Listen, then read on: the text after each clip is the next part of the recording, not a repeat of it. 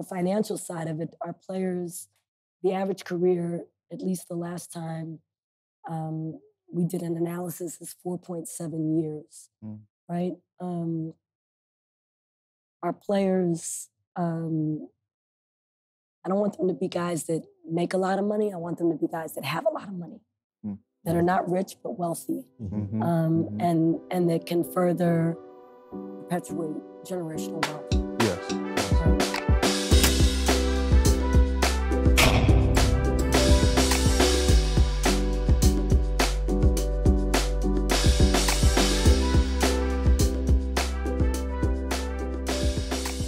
Welcome back to LeagueBiz. I'm your host, Dennis Boateng, and look, this is where we talk about the business of basketball and the culture that surrounds it.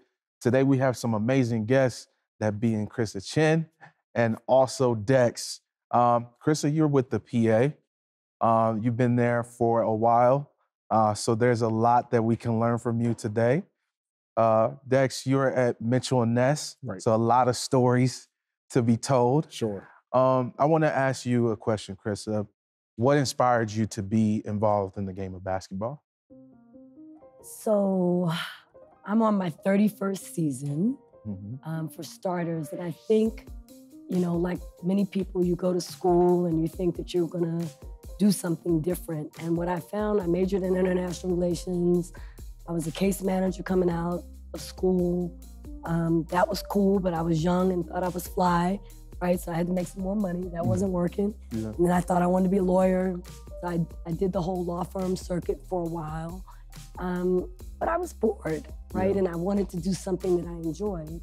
And sports is what I love. I love basketball, I love football.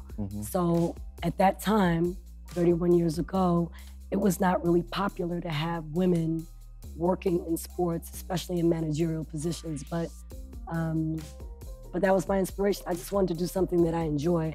I come from a family where you put 100% in, at least, to everything. And I couldn't do it in anything else. So I said, let me give sports a try and see if I can pave the path. And it looks like it's been good to you. It hasn't been bad. Yeah, that's good. Dex, Mitchell Ness, how did that happen for you? Man, my journey has been a little unconventional, to say the least. I was hired seasonally as a sales associate at our Philadelphia flagship store around Black Friday of 2011. I guess they liked me so much, they decided to keep me. And eventually, before I moved to corporate 2017, I worked my way up to like assistant store manager. And I took a job in customer service at Mitchell Ness when we fell under new ownership. And when I met our current CEO, he saw something in me. He said, hey, I want you to be in marketing. And some time has gone by and I moved to California and Yeah. Tell us about that moment when the CEO saw something in you. How did it feel? You know, it was really cool, and even it ties back to basketball. You know, everything in Mitchell Ness is pretty much sports related, but our current CEO, his name is Kevin Wolf, and he was an executive at Nike. And our office was moving and transition, so I was sharing an office with the CEO, but I was just a customer service guy, you know, pressing buttons. But Michael Jordan came up somehow, and he was the guy who presented like all-star MVP trophies to Michael Jordan in the 80s. So my mind is blown. I'm like, yo, you know Michael Jordan? And really, he and I have really hit it off from there. And, you know, ideas I had for the company as far as social media and my vision for what Mitchell Ness is and where it should be heading kind of connected us. Yeah, that's good. Chrysa, was there someone along your journey that saw something in you and maybe had you under their wing or just gave you information or maybe a blueprint to follow to exist in the business of sports? I don't know. That's an interesting question. I think for me it's twofold, right? Because I think it's about where you come from. You know, my grandparents and my parents kind of instilled in me, like, you can do what you want, right? You just have to go for it.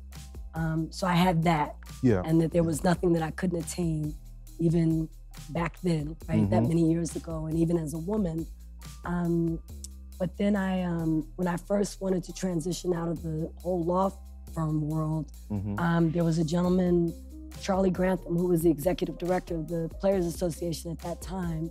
And he just was like a visionary. He and Isaiah Thomas, you know, I always joke, they were my first bosses in sports. And when I came in, they empowered me immediately. You know, people as they do would try to circumvent me, and they would say, did you talk to Chrysa? And that's when it, you know, it wasn't popular to empower women, right? That wasn't what was happening, but they saw it. And even though, you know, I was bringing transferable skills, I wasn't a sports expert at all, but they saw that and said, I think you can take us to the next level. So here we are. There I was. Yeah, now that's good. I want to ask a little bit more about your background. Obviously, you mentioned your parents. What about the game of basketball, though? Like, did you play basketball? Were you? Have you seen me? No, I didn't play. I mean, other than, I was a gymnast, but other than in school, I didn't play. I was not a good basketball player in college. I worked in the sports department for a little while, like as a basketball usher on game night. But no, I didn't play. I loved the game. And I always say, you know, there was one summer in New York City, I took a summer class in criminology, and City College had the Pro-Am there. That was in the 80s, y'all. And Mo Lucas was on the team playing, and I would, you know, I didn't know much about Pro-Am at that time, but I was going because it was like basketball players playing, and it was so competitive and so gritty. And I would watch, and he became my favorite player, of course, because he had like this, you know, this grit. And I said, at that point, I think it planted the seed for me too. It's like, I don't know what there is to do in this sport, but I could work in this. There's gotta be something. Yeah, there's gotta be something. Yeah, there's gotta be something. But I didn't play. Yeah. You know, I didn't grow up a Knicks fan. I grew up a player fan, but wasn't really necessarily a Knicks fan. Yeah. Unlike the other teams in New York, like I'm a Giants fan and a Mets fan. Yeah. Okay. Yeah. Her mentioning teams and fans. Obviously, Mitchell Ness specializes and they're expert in that arena. I want to ask you about just your love for the game and being in the midst of all that. Is it like a kid in a candy store? Oh my goodness, man, you have no idea. So I'm from Philly, if I didn't tell you guys already. And I was born in 1899. 1989, sorry. 1989, and you know, Allen Iverson was drafted in 1996. Yeah. So I remember being in either first or second grade, and my brother bought me a pair of Questions.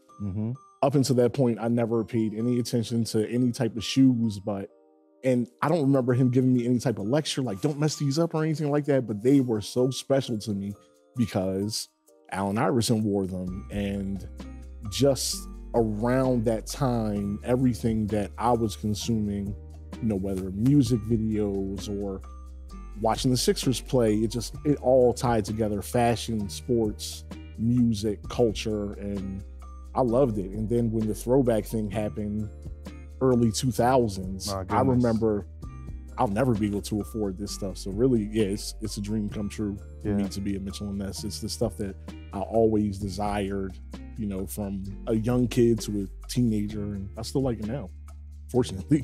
Yeah, there's so much history within that. Like when you mention AI, the shoes, the throwbacks, I wanted to talk about that a bit because I lived through that moment too. I was born in 1989 as well.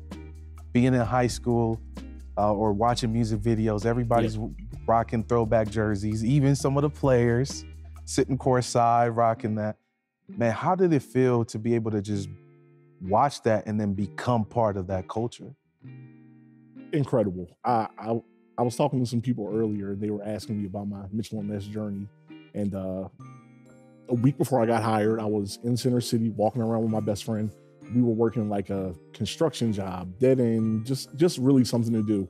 21, 22 years old. We went in Mitchell Ness, and same thing I thought when I was younger. We'll never afford any of this stuff. And I met, at the time, the store manager, and he told me to apply, and really I've been working there ever since. Wow. Is it like a dream come true for real? Seriously. Not what I was expecting that day. really Center City, Philly, where our flagship store is, if you don't have any business down there, you don't go there. You know, you said that your family is from like the same place, my family, Mount Airy, Germantown, that area. You have to take public transportation down there, and especially if you're a kid with no money, you don't have any business down there. So it had to be fate. Yeah. Because we definitely didn't have money in our pockets, but we were there, and I met the right people and made the right connections. Yeah. That's good. Hey guys, what's going on? It's your boy Denis Picks, host of LeagueBiz, and today I'm here in partnership with DraftKings. So shout out to DraftKings. Check this out. Super Bowl 58 is right around the corner, and I teamed up with DraftKings Sportsbook, an official partner of the NFL, who is gearing up for the big game with a huge offer. Right now, all new customers will get $200 in bonus bets instantly when they place their first $5 wager on anything. Okay, get in on the action by downloading the DraftKings app, and don't forget to use my promo code, which is promo code BIZ, B-I-Z. So new customers who just bet $5 will get $200 in bonus bets instantly. Are you wondering what you can use your $200 in bonus bets on? You can combine multiple bets together from the same game for a shot at an even bigger payout. If sports betting is not yet available in your state, don't worry. You can still join in on all the fun with DraftKings Daily Fantasy. Download the DraftKings Sportsbook app right now. New customers use my promo code BIZ and bet just $5 on any wager and get $200 in bonus bets instantly. That's promo code BIZ only at DraftKings Sportsbook. The crown is yours. Peace.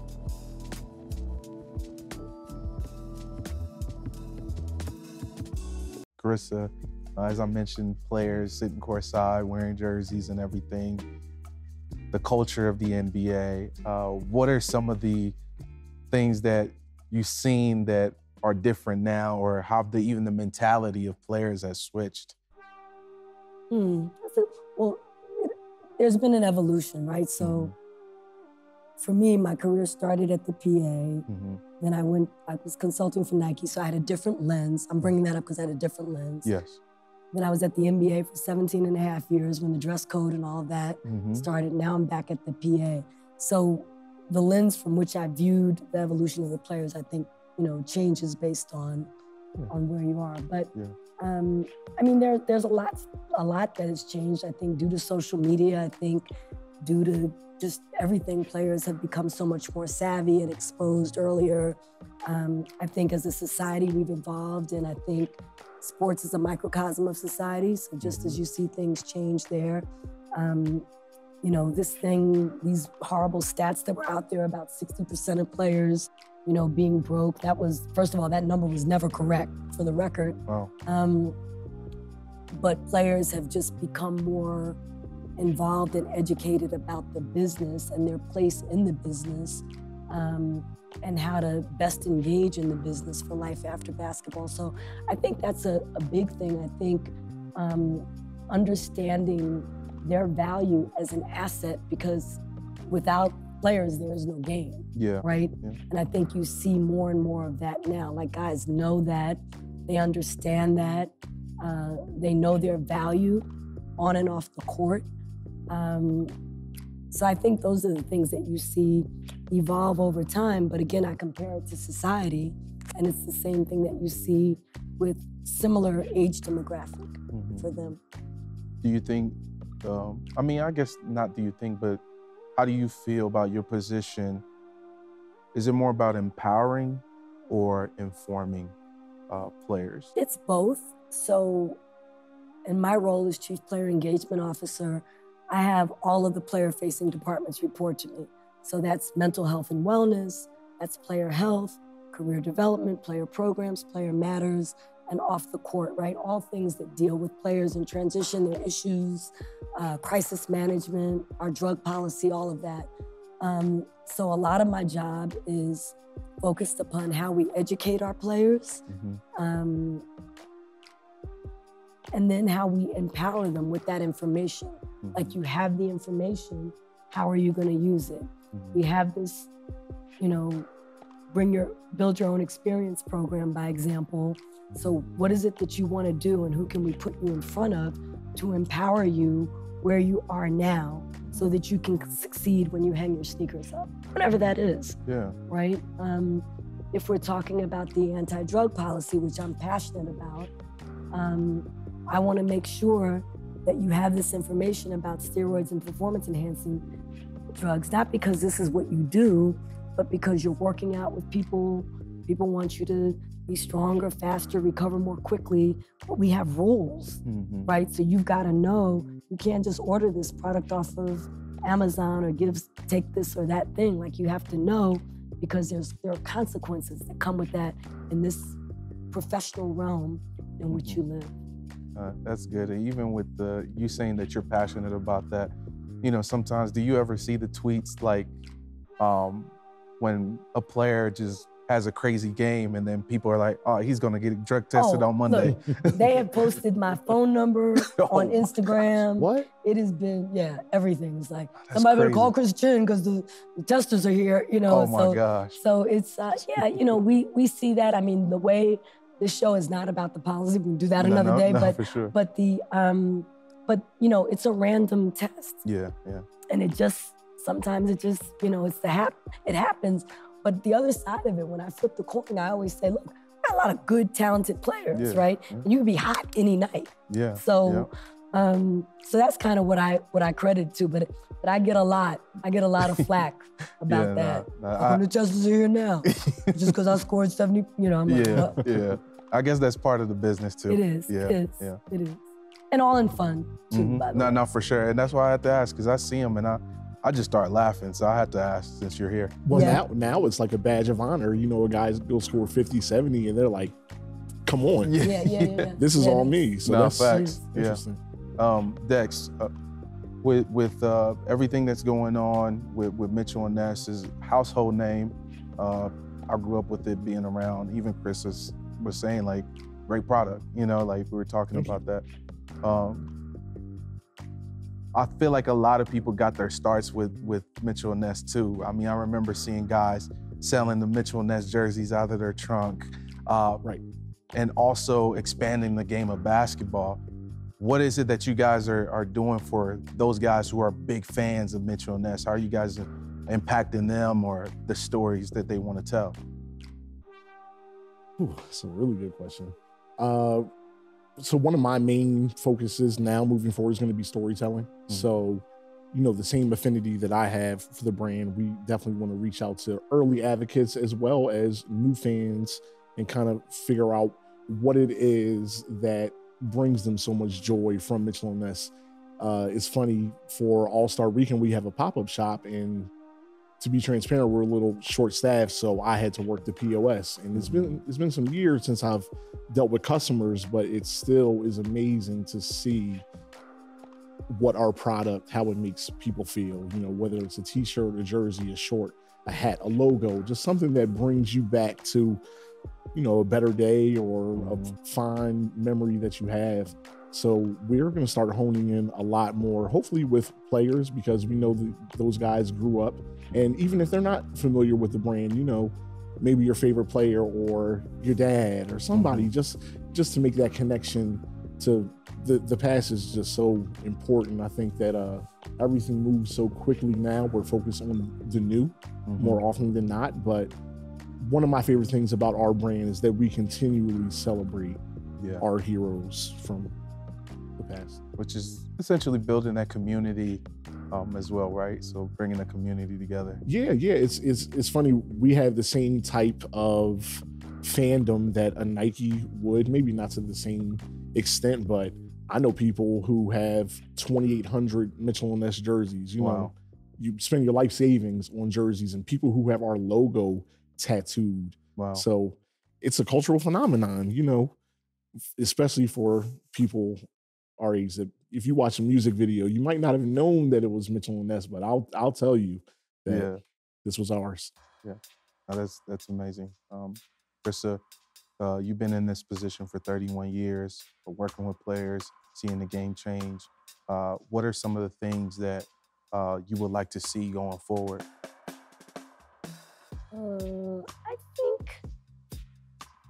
I'd like to see, for our players, I think I'd like to see people see them outside of just playing basketball, right? Because our players are multidimensional. They are sons, fathers, husbands, businessmen, incredibly brilliant, and they're experts at their craft. And I'd like to see them respected as such. And I'd like to see them have more equity in the game, you know, on and off the floor. Right? So I think, you know, we throw this word partnership around a lot. But I think, you know, how you think about a partner and treat a partner is very telling, right? And I think, you know, when we talk about the financial side of it, our players, the average career, at least the last time we did an analysis, is 4.7 years, right? Our players, I don't want them to be guys that make a lot of money. I want them to be guys that have a lot of money, that are not rich but wealthy, and that can further perpetuate generational wealth. Right? To change their communities, their societies, and most importantly, their families. And that's I mean, that's the reason why even this platform exists, is informing people, because exactly what you're saying, I think a lot of people misunderstand. Like, the business of basketball isn't just about, hey, I'm hanging out, I'm working with this team, like, look at me. It's actually really about building something, sustaining it, right? Which is something that you said earlier too, educating the players. How do we continue to also educate the people outside of the game that want to be part of this, though? So I think it's a couple of things. I always tell kids, the jobs in sport are few and far between, right? But the minute that you know you have an interest, you've got to volunteer, you've got to do internships, you've got to try to be in places where you can network. If it means that you've got to, you know, you work a summer job and you save the money to come to summer league just to meet people, then you do that. I think, you know, what I tell a lot of college juniors and seniors is, you might not get that job at the league or a team, but apply at the sponsors. Go to American Express because they sponsor the league. Don't look at just basketball because you love it. Look across all. Build transferable skills so that you can then sell yourself. When I came into sport, I didn't have a sports marketing or management degree, but I was able to sell my transferable skills as a case manager for the city of New York, and then someone who did the law firm circuit as a paralegal and a case manager. So I could take those skills and say, no, I didn't work in sport before, but I've done A, B, C, and D, and here's how it relates. I think the other thing I think young people have to be aware of, and I feel like a old fogey when I say it, you know, and my grandfather used to say, it's them videos they watch, it's the videos. You know, you gotta watch what you post. You have to watch how you project professionally, even as a young person. Because I know when I'm interviewing, no matter what it's for, I'm looking at your social media. If your social media is crazy and you know, out swinging from the chandelier, I'm like, I'm not interested, right? Because I don't want that around me. I often tell people when they come to work for me, this is a business. If you need friends and friendships and dating pools, then you need to go, it's not for you, right? Come to work dressed as a professional, right? And that's guys and women, right? It doesn't matter who it is. Show up ready and be professional. Look like who you want to be. If it's me, then do that. If it's whoever it is, but you have to show up and show that you're ready, because we have so much talent to choose from. So I say all of that. I say you build your transferable skills. I say you volunteer, you get in where you can, you ask people for introductions. I take a lot, and I swear I don't have time, but I take a lot of 15-minute coffees, or can I meet you over Zoom? Or I try to make myself as available as I can, because when I was coming through, it was 9,000 years ago, but there was no one for me to meet with and talk with really about it. Yeah. Right. Yeah. So I want to try to be that, because no matter what you do, what's your baker, candlestick maker, you got to mentor other people and lend that to other people, because it could be your kid. My son is in the business now. Yeah. Right. He works for the Westchester Knicks. He's a video coordinator, player development coach. He didn't come in like with a silver spoon. He worked summer league for 7 years. Wow. He did the Nike camps. He gave up his vacations, you know, all the grit and grind, did the work that people didn't want to do. But like now where he is today, he's doing basketball without borders, and he's, you know, doing all this stuff, and he's right where he wants to be. And I said to him, I can get you the interview, because I can do that. I can ask for that, but you got to get the job and keep it. Yeah. And just because I'm your mom, you know, you're not flying high, brother. You got to do it. And he kills it, you know? So I say that to all young people. How proud is your son making you? Oh my gosh. Look, you don't even want to know, right? I can talk about my son all day. Joel Garcia, I love him to death. I mean, he makes me really proud, because everywhere I go, people say, oh, I saw your son, or your son is killing it. I have coaches come up to me, you know, people talk about his work ethic, and I'm proud because he has my work ethic, right? He works hard. Does he love every second of everything? No. But the good thing is we can talk it out, and I can teach him how to solve for X when things aren't going well.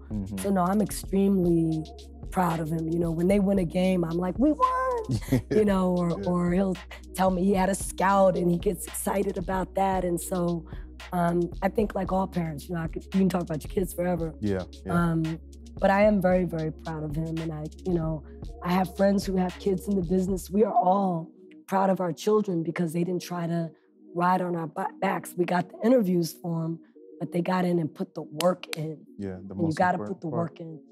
And I think that's the only other thing I would say to young people is like, sports is glamorous, they think, but it's a job. It's work. People say, I want to do what you do and be in crisis management. I'm like, do you really? When your phone is ringing at 3 and 4 and you got to really solve some real life issues at that time. Like, it's not just all walking across the court with your credential and being at events. It's like, this is real work for this multi-billion-dollar business. Oh, that's right. That's right. Hey guys, what's going on? This is Denis Picks from LeagueBiz, and I'm here in partnership with DraftKings to talk to you guys about my picks, okay? As you know, basketball season has been very exciting, and we're getting closer and closer to, a time of the season where things get really spicy. When teams make it to the playoffs, when teams make it to the semifinals, and then the finals. So today I'm going to talk about my picks when it comes to these games. So February 3rd, okay? So we got Brooklyn versus Philly, Golden State versus Atlanta, Sacktown versus Chicago, LA versus New York, Cleveland versus San Antonio, and Milwaukee versus Dallas. So let's get into it. Let's talk about Brooklyn and Philly. Have you guys seen how Embiid's been balling?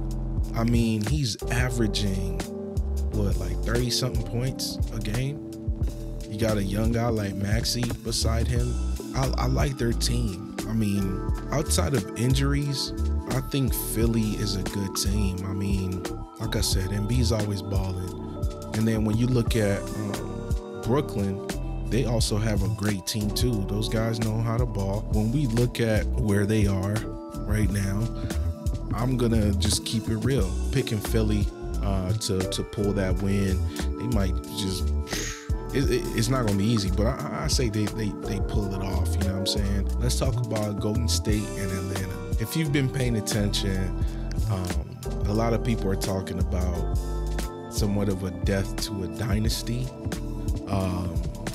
and that Golden State is pretty much headed downhill. I think I mentioned this before as well, and then I've had conversations with other people, and certain things don't last forever. But are they like sore losers out here? Are they about to be like are they gonna be having like a super like terrible record? No, I don't think so. I mean, those guys can still ball. So when they play Atlanta, I'm picking Golden State to get the dub there. Let's talk about Sacktown in Chicago. All right, so there's trouble in Chicago. You know what I'm saying? I think they're trying to figure it out. You know, you got some people who are ballers that don't want to be there, so I don't think they really care too much. I just have to say, on that note though, great coaching up in Sacktown. You got great young players who want to win. The culture's changed. You know, you got Fox out there, you got Sabonis, and I'm giving it to Sacktown. I think that they got, you know, good chemistry. They move the ball well. They're pretty quick. You know, they're playing pretty good. So I'm gonna give it to Sacktown. Now let's talk about Los Angeles and New York. So when we talk about Los Angeles and New York, it's gonna be an amazing game. A lot of energy, a lot of energy, especially from New York. I mean, you see what's going on, man. They made some really dope moves. Those guys are a polarizing team. They can get the job done, man. I like what I've been seeing from New York. I like what I've been seeing. It looks promising, in my opinion. I remember somebody saying that they couldn't win with the little guy, but Bronson is a baller. Okay, you know, you got Anunoby there. Come on, man. What are we talking about? When we talk about LA, it's like ups and downs for LA. Look, I love the legend that they have there. I love the history and the experience that come with LA. But I don't think they're gonna win that game. I think New York is gonna win that game. Let's talk about Cleveland and San Antonio. It's tough because, okay, I'll put it like this. About San Antonio, their season's been very sucky, okay? I think they're trying to build around Wemby, and it's one of those things where they have an amazing coach, legendary coach. I could never say anything bad about him, but I don't think this is their season. I mean, you can go look at the record. You can, all they've been doing is just taking L's.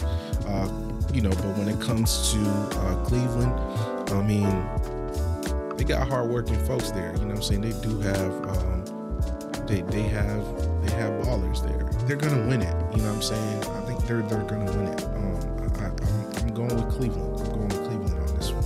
Last but not least, we have Milwaukee versus Dallas. This is gonna be an exciting game, in my opinion.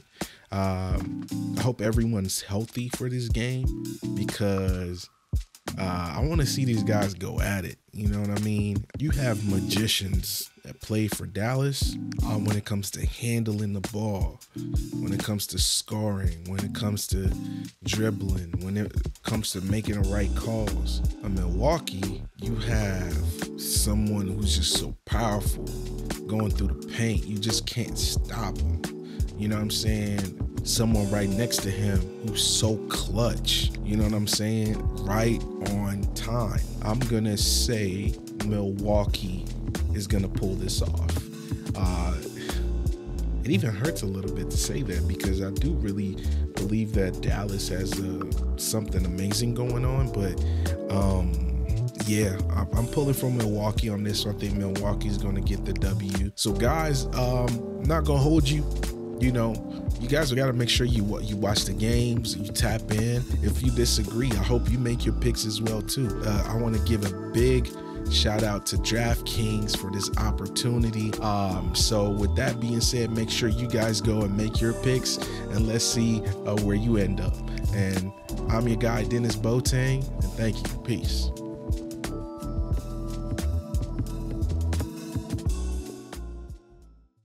Dex, when she mentions work ethic, I also think about you. You stayed with Mitchell Ness for so long, right? Work your way up. I mean, from sales and all of that to what Chrysa was saying. What are some of the experience that you thought about? Sure, man. I've done it all. You know, I come from a retail environment. So, you know, when everybody else gets to relax or go shopping on Black Friday, I was there putting the time in, you know, restricted, not having much money, but even besides that, restricted to when you can go on vacation, blackout times, you know, long days, long nights, having to manage people who, you know, how retail can be. Some people are just breezing through, so you can't even really expect them to take it that seriously. But I have a vision for my future, so I need you to, you know, follow my lead. And sometimes it's been tough. Some people would push back, and yeah. Well, what are some of the challenges that you can? Is there an example of something that you experienced? Like, I don't know, when you was in sales that. Oh man. Okay, perfect example. When I first moved from retail to corporate, there was a job opening in customer service. So customer service for us is not what you would think, like somebody for the website if you get the wrong order. I was customer service for our retail accounts. So during this time, we were switching from being owned by Adidas SLG to private equity.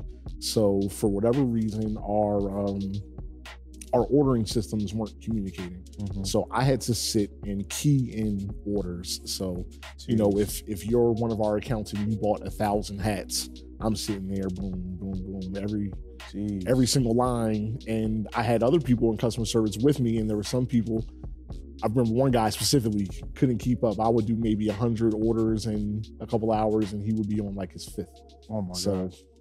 Just, you know, some things, I just wanted to get my foot in the door. I didn't care what it was. I was already doing whatever it took just to get the look from the people in the office. So just always being available, no matter what it was, whether it was something that pertained to my job at the store level, or if, you know, you're an executive and you need me to take care of something, I was always there. Still am. Yeah. Chrysa, were there any challenges that you can share with us that you faced on your way up that you learned a lot from and overcame? You know, the gender challenge early on was a big deal. You know, there was a trip I was going to take, and they sort of had to switch it at the last moment because I was going into a country where, as a woman in sport, I might not have been as respected, right? And that's kind of like you bust your butt and you're like, you know, that's kind of painful. But I think, you know, the challenge a lot of times, I think, is making people understand that you belong, respect that you belong, is a huge deal. You know, I always say I'm a footer, but I'm a 5-footer, right? And I always worked around really big people. And I remember working in a department, and they'd never had a woman in a managerial role, and that group was all men, and they didn't really want me in the group, right? They made it clear. Yeah. They made it clear. But the minute you tell me I can't is when I'm like, oh, you got the wrong one. Yeah. So one day I remember coming to my office, and I noticed that like my department was like empty. I said, where could they all be? And they were all huddled in an office with the door closed. And so I said, okay, I have just about had it. Yeah. So I took the heel of my shoe off and I banged on the door. And person whose office it was came to the door and he said, "What's going on?" I said, "I'm sorry, is there a meeting going on in here?" They said, "Yes, it is." I said, "Is it about department business?" They said, "Yes, it is." And I said, "Okay, we'll move over and pull up a chair because I'm sitting down." There we go. And I didn't have any problems after that with them, but there was always like sort of this thing, and I had to insert myself, and it's just kind of funny because sometimes people think, well, somebody told me not that long ago I was confrontational. I said, no, I'm not confrontational, I'm assertive, right? And if I was a man, I would be assertive. Because I'm a woman, I'm confrontational. I just stand my ground. I can articulate my points, I can defend what I have to say.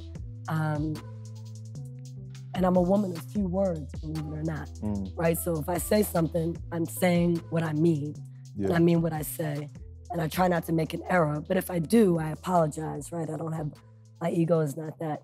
So I say all of that to say, like, you just have to, you know, in this business, man or woman, people are always jockeying for position, and you gotta kind of get in, hold your place, and stand there because people will try to push you out the way. And you gotta just kind of be aware of it.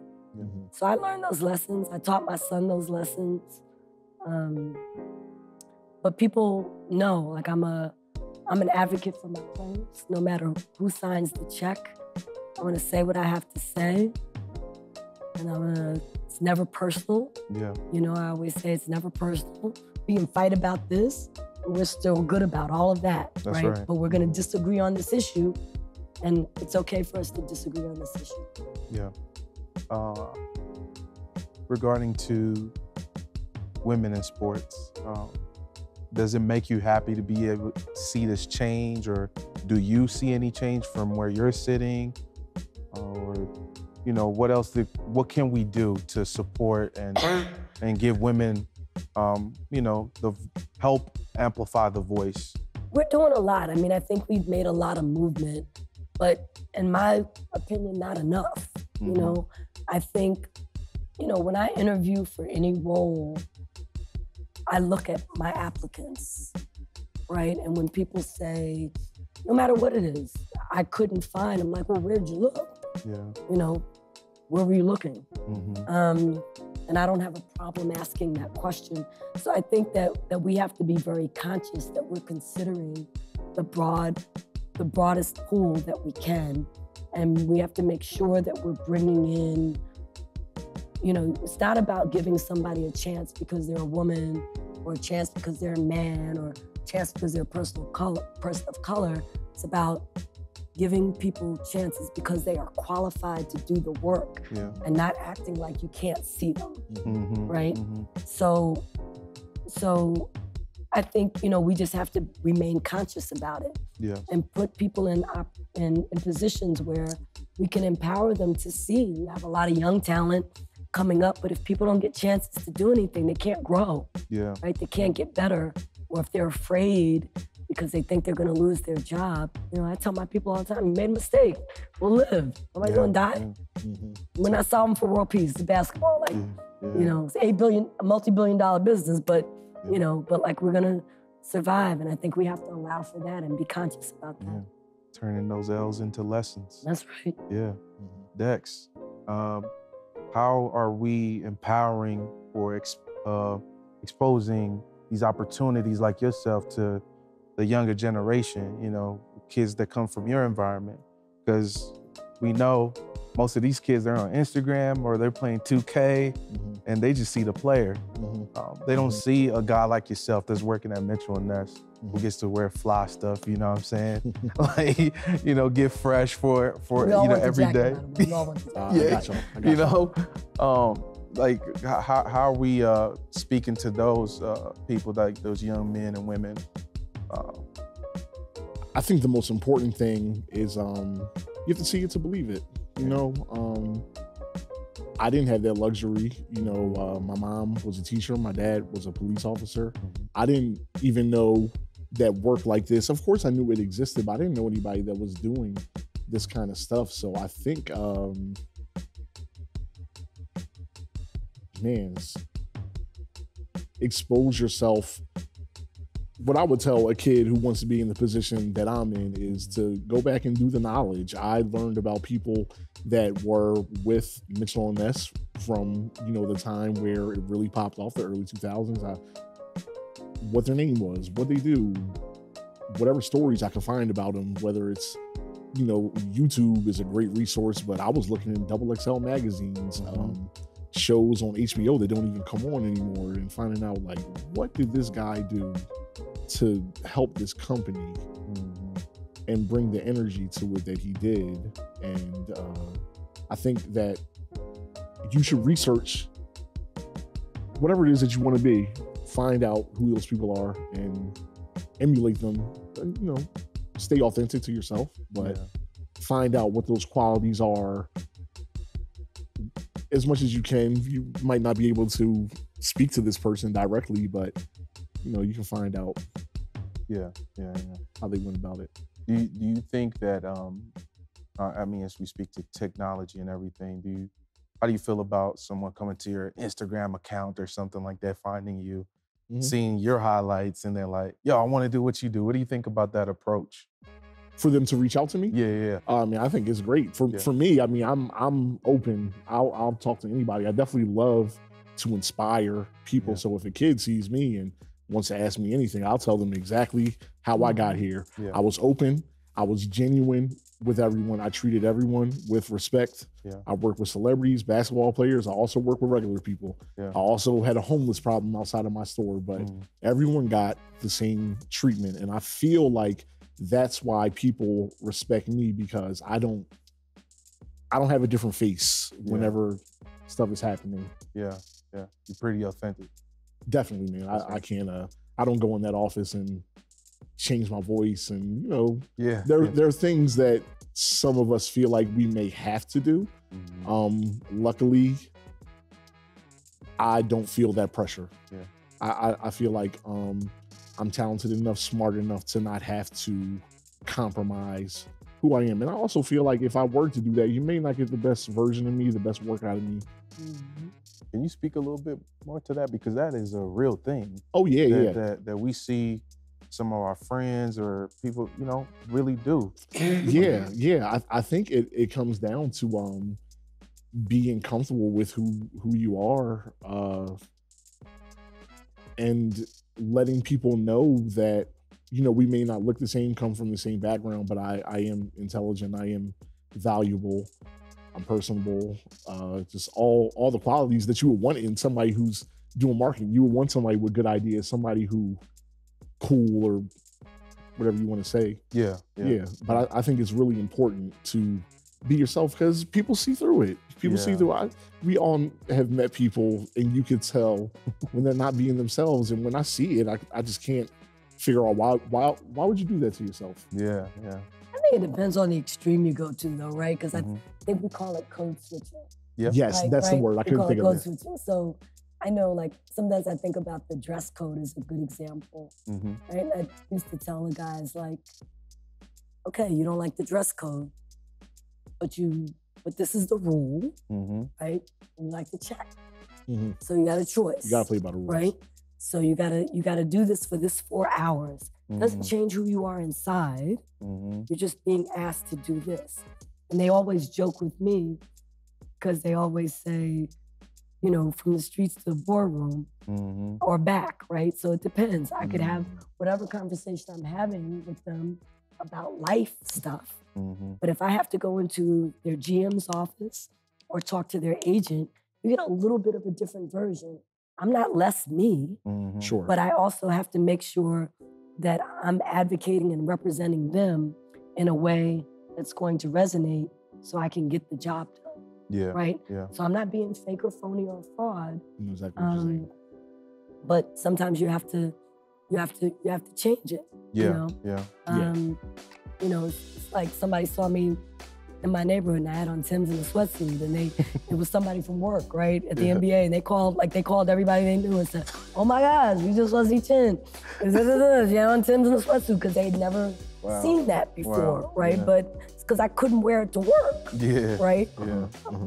At that time, well, I probably can't do it now either. But I couldn't go to work dressed like that. So, people see you in your work environment and they have a perception. I'm like, I have more sneakers than most. Yeah. You know what I mean? Even as an old person, but you might have to pull up and see your closet. I have to come to the house. Yeah. But I'm just like, you have to do that because the environment calls for that, but it does not make you.